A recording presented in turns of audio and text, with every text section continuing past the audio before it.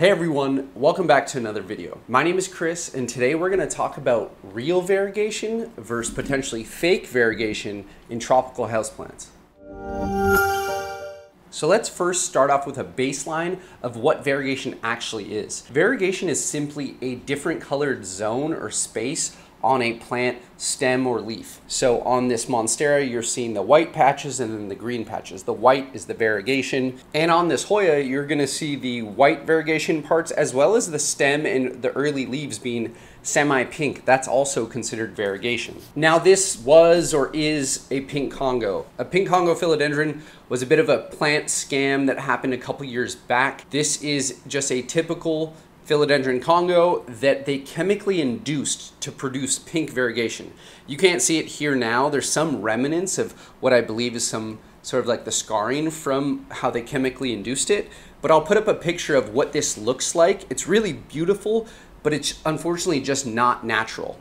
So when you're buying these rare variegated houseplants, you're looking for variegation or albinism that is within the DNA of the plant. The difference of these two Monsteras is that this one has one type of DNA within it. It's the green Monstera Deliciosa. It's pretty straightforward. You've seen it before. It's a beautiful plant. But this plant has at least two or more types of DNA within it. So it has the albino DNA here that creates this white pigmentation. Then it also has this green DNA from this plant in here somewhere. And when you cross those two together, you actually get different layers of patterns that create colors like mint. So on the Standaleana, you see the white variegation here and then the green variegation on the other side. That's two different types of DNA. And then when they mix together, you get this nice mint color kind of up the middle.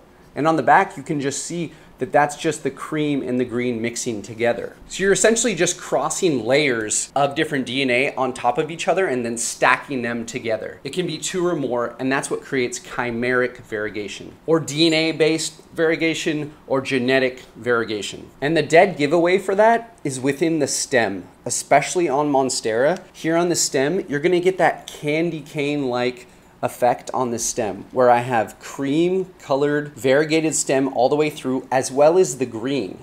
So I know within that stem cell of this plant, it carries at least two different types of DNA within that plant. All of these plants that are chimerically variegated are found in the wild, and then people cultivate them and bring them to market. So we know it is within their DNA. The way that this is created in the wild is kind of argued and up for debate, but some people think it's heavy metals, but it really doesn't matter. It's brought to our market, and we love and admire these type of actually genetically variegated plants. But now when it comes to fake variegation or chemically induced variegation, this plant, the Philodendron Micans, as well as the Philodendron Congo, they're being induced to be variegated, which is not DNA based, but it's a temporary change by something called ethylene. Some kind of shady plant sellers and plant propagators are using a plant hormone, which we won't get into because that's not a practice we agree with, and they induce this plant to create this temporary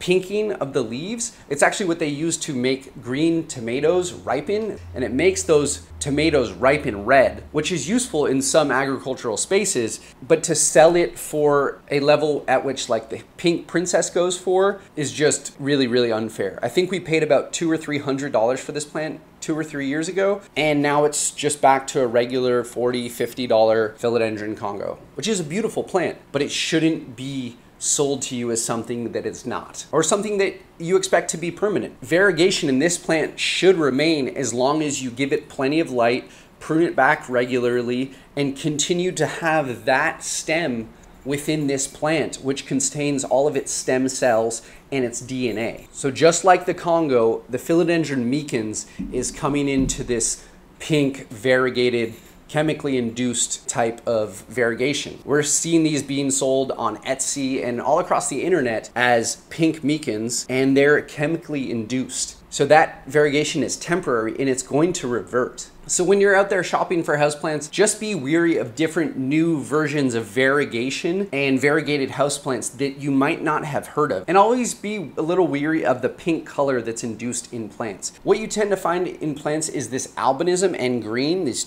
two types of different DNA within this plant, or a mixture of 2 or 3 that creates this flecking and freckling pattern and then mint color. So try not to chase down the hype. Follow the variegated plants that have been stably variegated for 30 or 40 years, and you should be good to go. We hope you guys enjoyed today's video. If you did enjoy the video and or learn something new, please click the like button down below. And if you want to come back for more videos every Saturday, click subscribe, and we'll see you back here next week. Thanks for watching. Have a good day.